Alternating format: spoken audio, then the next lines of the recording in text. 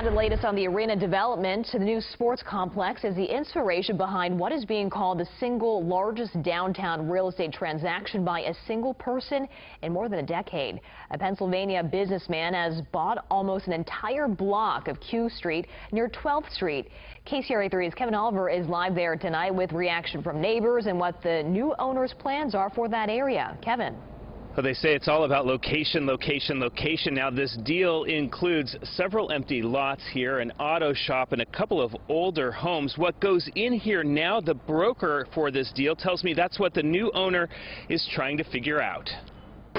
Going, gone. 11 pieces of property were swooped up by a Pennsylvania businessman as the transformation of downtown Sacramento picks up. Dennis Bilo, an artist who lives near the recently sold property, said he is excited about the prospects.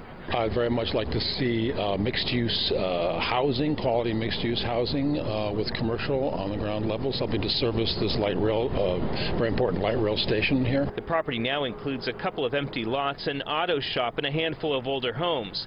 The lots were gradually being bought by another developer who decided to sell them all lumped together in one deal so that he could focus on other developments in Elk Grove. The property sits right across the light rail tracks from the historic R Street corridor, where old buildings are being transformed into residential lofts. Patrons say they have high hopes for the area. I think it'd be pretty hip, yeah. Oh, yeah, I mean, there's totally the art gallery, there's Fox and Goose have some dinner. Dennis Bilo says there are just a few stops on the light rail from where the arena is being built, but the neighborhood has its own charm. It's a very, very nice neighborhood that doesn't have near the problems that north of the Capitol has.